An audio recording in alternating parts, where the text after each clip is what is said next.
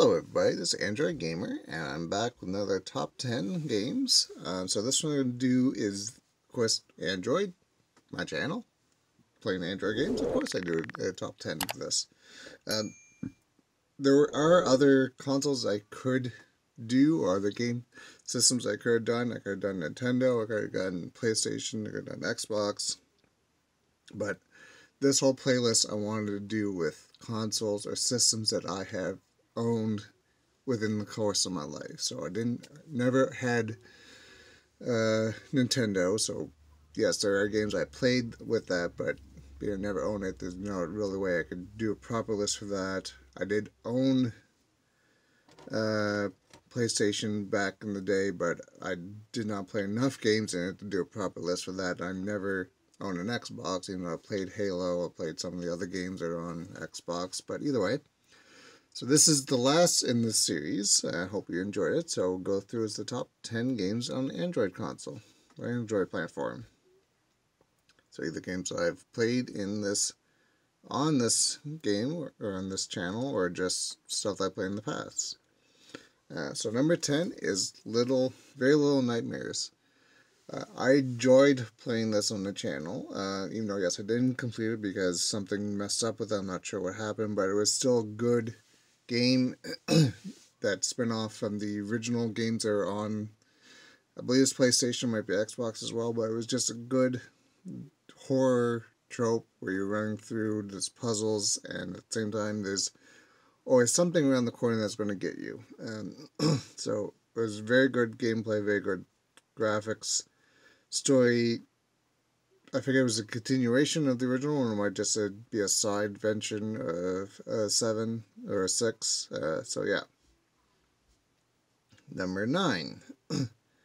Number 9 was Sky Children of the Light. I played this. It was from some of the developers that created Journey. So if you played through Journey, you almost it was almost a regurgitation of Journey for Sky. But it was very good gameplay, very good story, and graphics, and sound, and ambiance that just dove into it, just dove in the sky. I did play as much as I could on this channel. I think I finished it, but I think there was like maybe a few missions at the end that I didn't get to, but still was a good game, and I very enjoyed playing it. Number 8, Call of Duty Mobile. You know, I only played a couple of I only had a couple of episodes of it. I still enjoy it. I go back to it every once in a while. And the Call of Duty, I guess almost a genre on its own, because it started out as World War I or II, or it was World War II, and then you played through, and it did go back into World War I. But it's good, gun down, blazing. This was only just had team online stuff. It didn't have any single player stuff, but it's still a good series altogether, and it was a very enjoyable game, and enjoy playing it when I go back to it every once in a while. Somehow really good, I don't know why, but... Number 7 is Hearthstone, which is in a world of Warcraft, where you have characters and heroes from Warcraft that you play through, and it's a card game style game like Magic or Yu-Gi-Oh! Or any of the other card games, and Pokemon, which my kids are starting to enjoy, where you build a deck and you go up against other players, or really just one other player, and you try to see who has a better deck and who has the better luck and what cards they drew out. It was a very enjoyable game. I've stopped playing it for a little bit, just because of the fact that it took too much of time and so many other games I wanted to play, but it's still a good game. I highly recommend playing if you want to play a card-based game and want to get into the world or the universe of Warcraft. It would definitely be a useful game to start out, and it's both on Android and iOS. Number 6. Number 6 is Assassin's Creed Identity, the mobile addition to the Assassin's Creed saga. It's follow along Assassin's Creed 2, but it was still its own thing where you were not the titular assassin from the saga. You were your own one. But it was a very enjoyable game and enjoyed it. They had DLC where you actually played with Ezio and did a mission with him, and it played like Assassin's Creed. You jumped around. There's lore behind it. There's stories of the Templars and the Assassins Guild and all that stuff.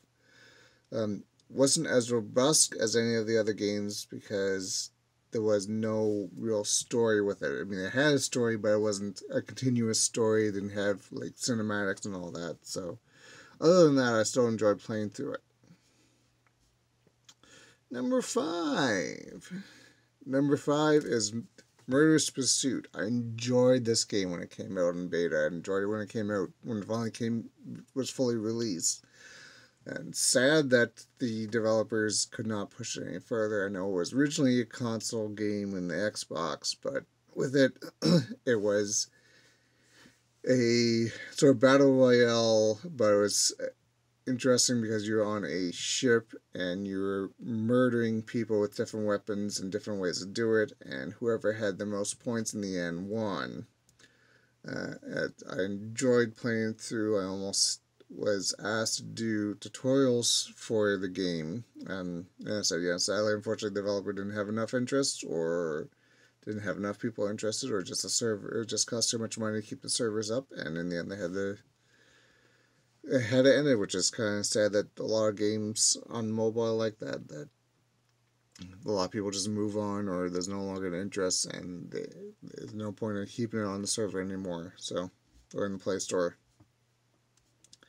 Number 4 is Clash of Clans, which I have come back to start playing again. Yeah, it's a fun little game where you're building a colony and you're fighting other members, and you're also, as the name says, you join clans and build an alliance, or build an alliance of players, and you have fight other clans, and they have now clan leagues, and it's become a whole thing, and a whole esports umbrella within its own, and it's a really enjoyable game. Number 3, Typo Man. I put this in because I played this in the series. I mean, yes, it was originally made for the mobile, was ported over from the console, but I enjoyed playing through this when I was playing on my channel. It was an enjoyable story. It was gut-wrenching, and it had ups and downs, and it got thrown left and right. But yeah, it's a good story, good sound and gameplay and audio, and just had a good story behind it, and I really enjoyed it.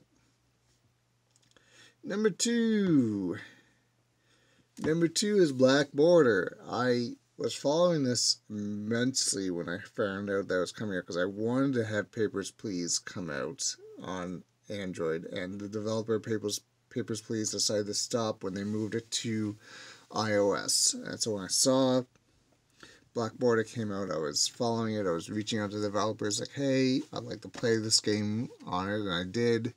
And it was one of the first people that was playing it when it came out, and I was helping developers, walking through and playing, telling them all the bugs that were happening, and enjoying it. I watched the whole playthrough on my channel, and I came back to it last week because I noticed, I've been playing it on and off when I come back to it just to see if I could play the story again or if there's anything different.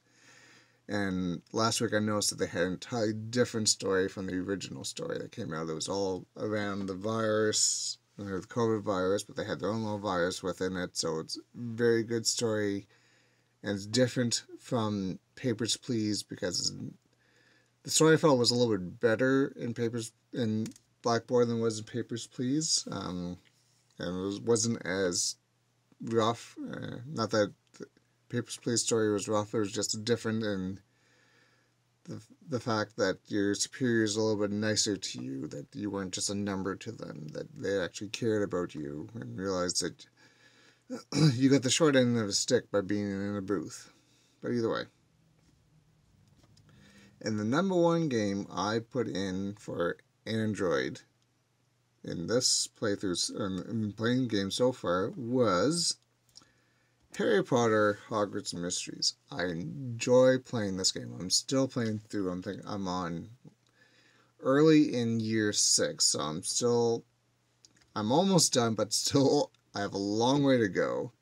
But within this, it's all within the universe of Harry Potter, but it's in the years before Harry comes to Hogwarts. So it's when Harry's just a little baby, and they mention Harry at the start where Dumbledore says that Harry's safe, he's okay, but a lot of stuff has happened, and now I have to go through, but you're playing your own character, playing your own 7 years, and have your own story. You have friends you have along the way. You're trying to learn all your spells. They added the whole thing where you play cribbage, and there's a duel fights and all this stuff, and you have different events that you have to play through outside of your regular class that pulls your time away, but it's a very enjoyable game. I've enjoyed playing through it, and I'm happy and yet sad to see it end, but still. But either way, that is my top 10 list. I know there's a lot of games, same as the PC, that could have been put onto here, and a lot of games out there that maybe other people would like to enjoy, and if there are any that you feel I should play on this channel, please certainly comment in the comments below what games you've played that you enjoyed. Either way, I hope you enjoyed my whole list of games or game consoles I've played over the years. And as I said, there's so many games, so many consoles I could put into this, but I just I would not have the time where I'd be at this forever. It'd be a separate channel all on its own. Anyway, thank you very much for watching this whole thing, if you watched all 4 of them, and hope you have a Happy New Year and a Merry Christmas. It's Android Gamer, later days, and happy gaming!